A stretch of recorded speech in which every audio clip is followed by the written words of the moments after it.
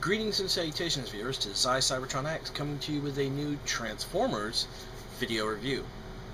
A couple of months ago, I did a live stream on YouTube, and I reviewed Fall of Cybertron Optimus Prime and Fall of Cybertron Jazz. And I did those live reviews, and those were the last two Fall of Cybertron figures I had.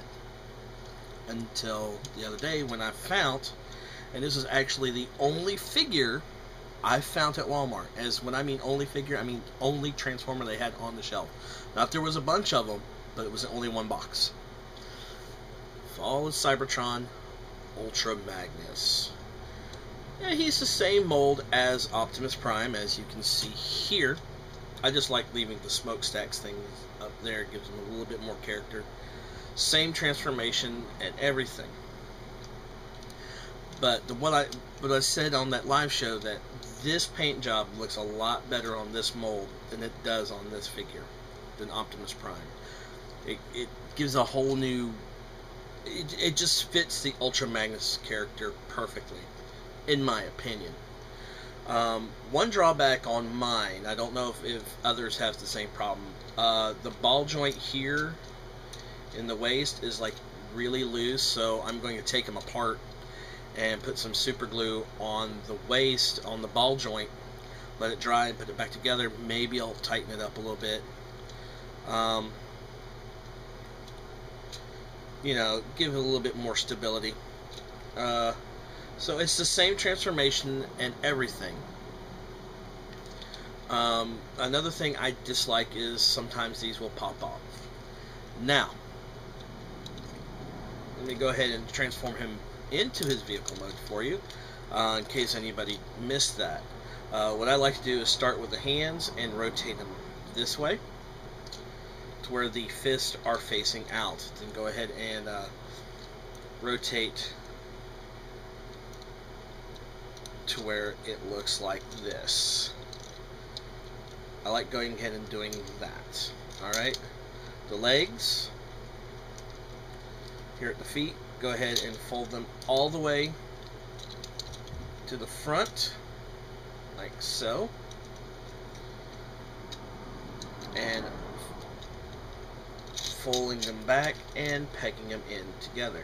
As you can see how, what I mean by loose, it just wants to, this top part just really wants to bend.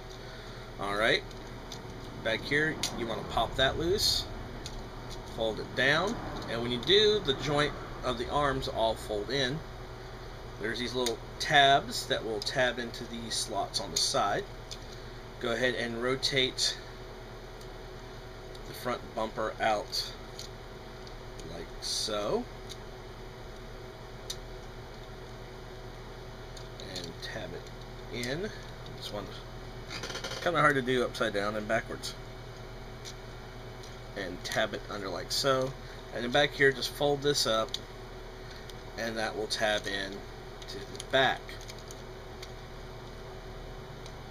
I'm saying this as it wants to not do it. I just love it when they don't want to work for you. There we go. And there is Ultra Magnus. Like I said, that looks better as Ultra Magnus. You can actually see where you could, if they wanted to make a car carrier thing, they could. Now, there's a little bonus I found messing around with his weapons. He comes with the exact same gun Optimus Prime does, but he comes with a sword. Now on the instructions, it shows putting the sword together. But what I found last night was something pretty interesting with the sword. I don't know if anybody else has done this. You can take the sword apart into three pieces. You have this piece, the handle, and the blade.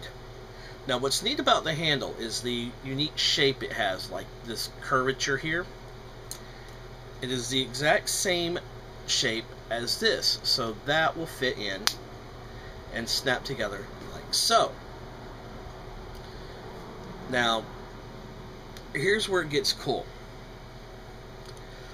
Let me put the rest of the sword back together and show you that there's like these little grooves and openings on the sword. I found out what those are for. You take the front of the blade here and the gun, and there's these little tabs and lines here that fit up just perfectly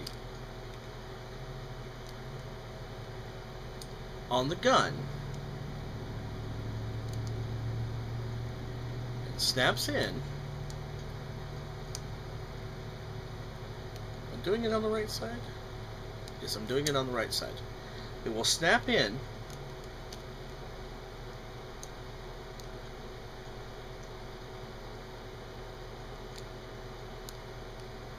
Now, it did this for me last night.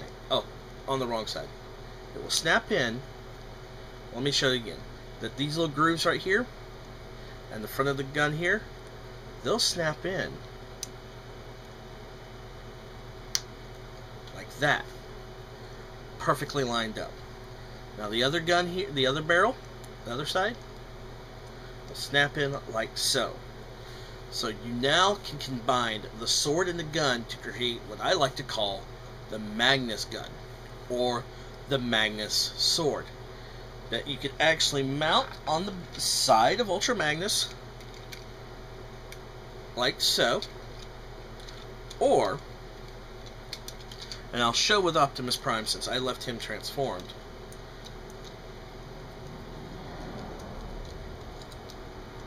You can hold as a weapon, which really increases the length of the blade and the weapon. Now, another good thing is how this piece here, when you slide it all the way down, it fits into this groove of the arm, so you can still get a little bit of posability with both the for Optimus Prime and Ultra Magnus, if you whoever you wanted to hold it. To me, that was a really cool thing, and it was not on the instructions, so I was just always looking at this and like, does this fit together? So yes, it does, and it makes a really cool looking weapon, in my opinion. And they cannot hold it as a gun this way, but they can hold it like that, which gives it like a blade gun, or a gun blade look, which is kind of cool. You know, little things that you can find out but just messing with a figure. So there you go. Do I recommend getting Ultra Magnus? Yes. I actually prefer him over Fall of Cybertron Optimus Prime for two reasons. The sculpt of the body fits Ultra Magnus. It has a beefier, more robust look to it. Plus, on this, the color scheme of the red, the blue and the red and the white looks a whole lot better. It just does. The colors really snap. For Prime, I really don't like it. I mean, what they did is, one of the differences things here, you see how the outline of the wheels are silver, and the inside is silver on this. Kind of different. But, for some strange reason, this works for Ultra Magnus. So I actually recommend you getting him. If you have War for Cybertron Optimus Prime, this goes great with him. This has been Cybertron X. Later.